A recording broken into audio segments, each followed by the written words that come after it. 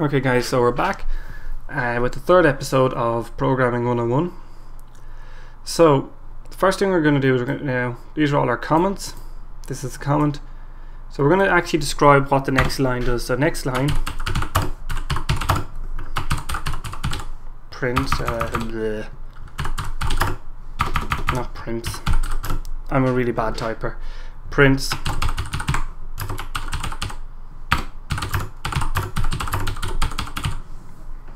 okay, and we're going to get rid of these lines here.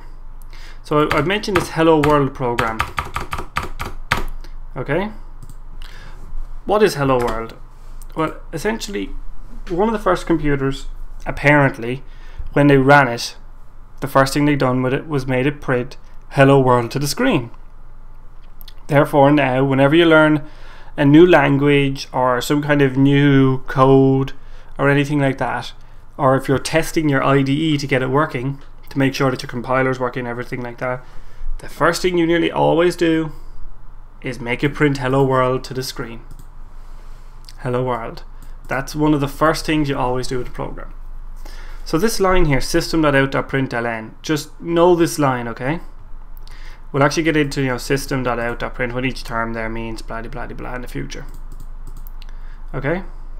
So we're actually going to leave the hello world, and now I'm going to talk to you a little bit about variables. Okay, now what is a variable? Well, essentially a variable is a piece of memory. Now there's different data types. We're just going to do primitive data types for now, but what is, it's a chunk of memory. In your computer you have RAM, okay? Well, when you have a variable, you're essentially saying take a little piece of that RAM and store this information in it. Okay? So we're going to create our first variable of type int. Now int is shortened for integer, as you may have guessed, and an integer, if you don't know, is a number without a decimal point. In other words, it's any whole number, whatever. So we're going to say int, okay? And we're going to say my number, and we'll go over some Java conventions, and you can call this number whatever you like. We're going to say 5. Okay, so int my number is equal to 5. Now if we hover over this, and look, see, there may split declaration, blah blah blah blah blah blah blah blah blah. Just ignore that. Okay, so int my number is equal to 5. So what have we done here?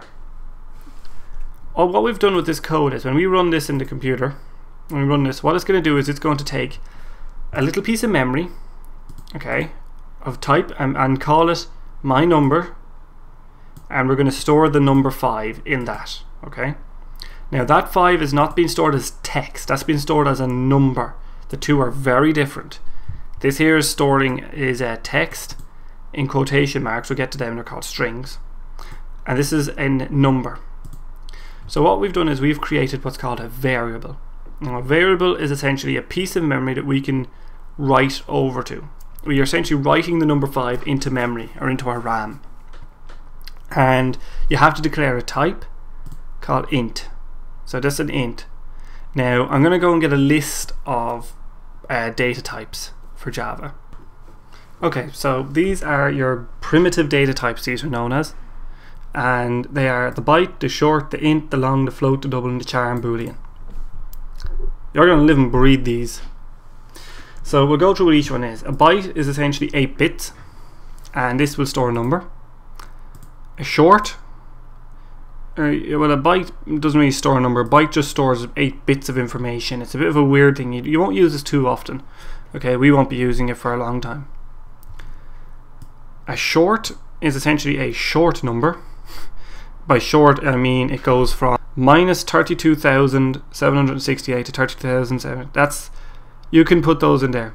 Byte you can put in from minus 128 to 127.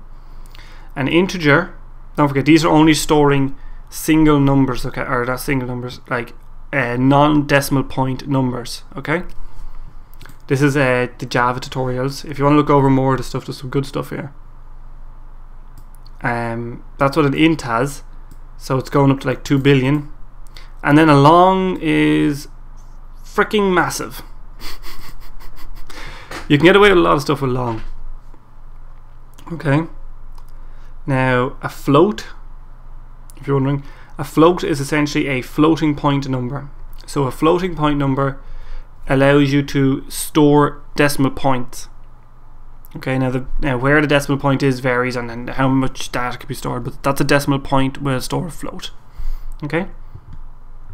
A double is essentially a double float, and it can store a bigger number with a decimal point essentially. Now a boolean is 1 bit of information, and it can only store true or false. That's it. You can tell it to store true or false. Done. A char will store 1 character. A, B, C, D, whatever you need. Char will only store 1 character.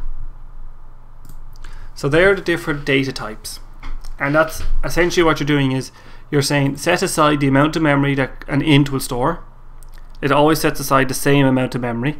So set aside that amount of memory, call it my number, and let it equal to 5.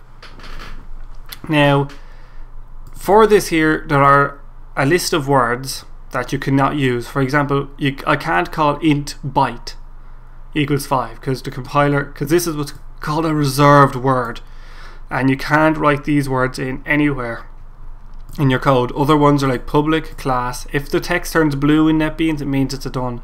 Void, static, implements, true and false are other words. See? So you can't put anything that's a data type, not or a reserved word. Now there's a list, I think, of 24 of them there is, but you can't call anything like that. Now, as for naming conventions, classes are always, are typed with capital letters for each word, no spaces. You can't have spaces here. If I put a space here, code breaks. If I run this, or I run because all this will break it, but that'll cause the code to break. Okay. For variables, and methods, I generally write them small letter and then a big letter for each word after it. If you want, I can make this a small letter and put an underscore. So allowed characters are things like underscores. You can put in dollar symbols if you need to. If anyone does PHP and knows PHP code, you'll know what the dollar symbol is very important. But that's essentially what that is. So we're going to get rid of all these. We don't need them for now. So what we did there was we stored the number 5 in a section of memory of size int called my number. So we're just going to copy and paste this. Control V, and we're actually going to kind of copy and paste this in here. Remember, don't put it in the quotation marks. So what this is going to do is this is going to take our method here and print it out to the screen. So let's run this. Remember, each line has to end in a semicolon. Hello world 5. Now what this println means just means print new line. But as you can see, it's put the number 5 in our thing. It's very nice, isn't it? So that's this video, guys. That's basic primitive data types. The next one we're going to go look through operators.